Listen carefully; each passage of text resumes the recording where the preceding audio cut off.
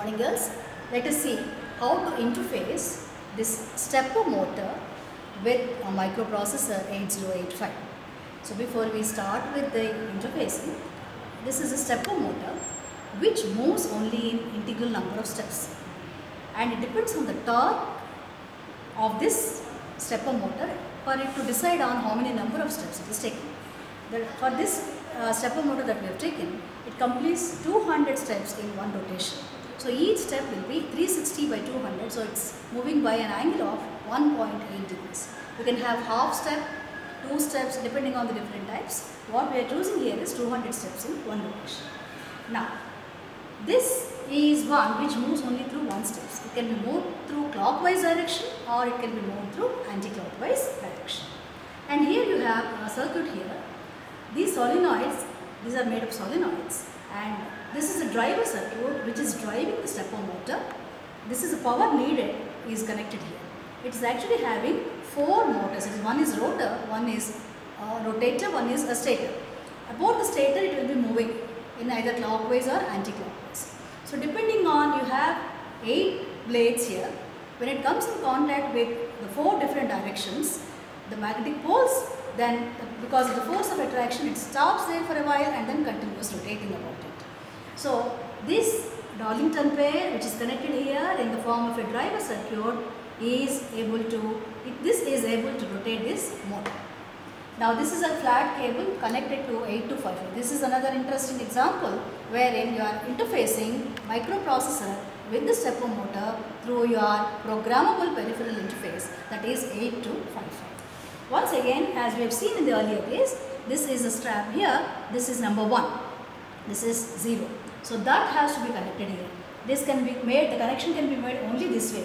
By mistake, suppose you twist the other way, it won't fix here. So this is just standard connection that you are making. Now, what is it that you are doing? You are sending this data 0D, 0E, 07, 0B in a particular order for the clock to move in the clockwise direction, for the stepper motor to move in the clockwise direction. If you reverse this data, that means 0B, 07, 0E and 0D, it will be rotating in the anti-clockwise direction. So what actually happens, it is actually, there is a commutator, at a time 2 at a time only will be coming into picture. So either these 2 or these 2. That is how the configuration is given for the data here. Now what is this program that we are writing here? Once again, 80 is a control word to make it as an IO mode, not as a BSR mode. For a BSR mode, it would be 0. And that you are sending it into control port. Then move immediate A, first data, 0D is coming here, and you are using port C. The information is transferred from 8255 to port C here, port C. From here, it is transferred to port C. From port C, it is transferred here. You can use any one of the ports, but we are using here a port C in particular. So send the first data to port C, and you want it to be available on the port for certain amount of delay. So the delay is written as a subroutine here, and we are calling it as a delay 1. Then second data. What is the second data? Whatever is the second data that you are sending here, it can be either this order or this order. Suppose I send this data, then you send it to this port C, once again call a delay. Then second data is over. Then third data, out it to port A, call the delay.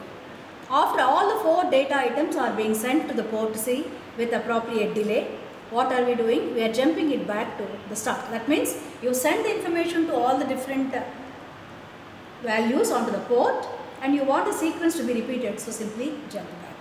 Then delay 1, what are we calling? In delay 1, we are calling another delay. It's actually a delay, it's a nested delay. Calling another delay. Delay 2 is located here. We are using a register pair here to improve and to increase the delay. And this delay will be multiplied by the number what you are feeding here. This is only to see a perceivable change in the motor rotation.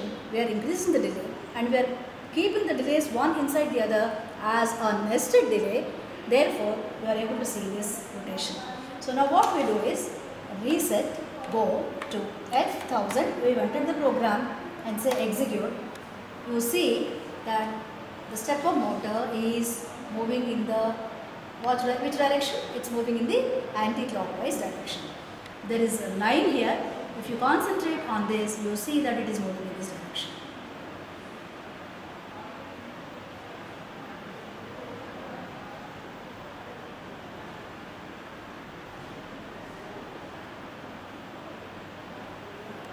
Now, to feed the data in the other direction, you just go to that appropriate locations. F005, 0D is there. Now we will give 0B. Next location is 0C. 0E was there. Now we will feed 07.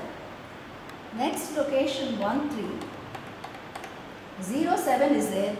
Now we give 0E. Then next location 1A. 0B is there, we will give 0D here.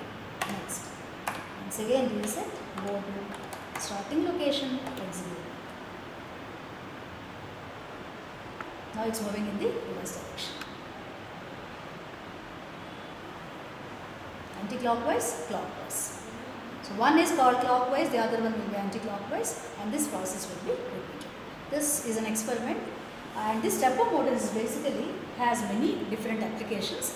One interesting application of this is to track the sun movement. Sunflower, as you all know, it tracks towards, in the morning it will be towards the sun, that is, it will be towards the east side, and when the sun comes back to the west in the evening, the sunflower also will be rotating towards west. This is a natural phenomenon that is taking place. So this stepper motor can be used to track the sun. So in the morning it will be moving in this direction, and then by the afternoon it will be moving in the other direction. If you call this as a clockwise direction, this will be in the anti-clockwise direction. This is one interesting application of stepper.